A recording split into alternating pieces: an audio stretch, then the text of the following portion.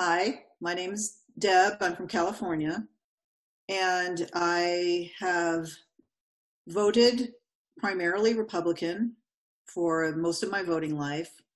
However, in 2016, I did not vote Republican. I could not vote for Donald Trump, and I did not vote for Hillary Clinton. I'm a fiscal conservative and a social libertarian, and have been disillusioned with the GOP for a very long time.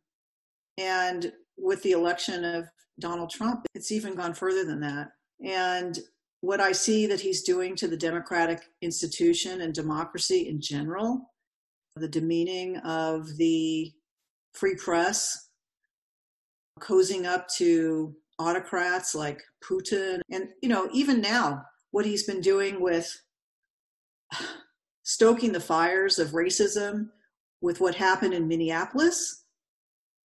I read that tweet this morning and I couldn't believe it. I said, this is the president of the United States talking about when the stealing starts, the shooting starts. It's crazy.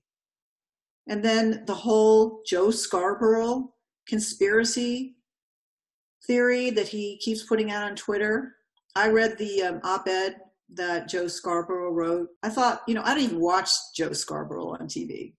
I don't even know what time he's on. But it really pointed out so vividly how Trump has absolutely no moral character, cares only for promoting himself, and is completely a phony. I would be so pleased to see that he would be denied a second term.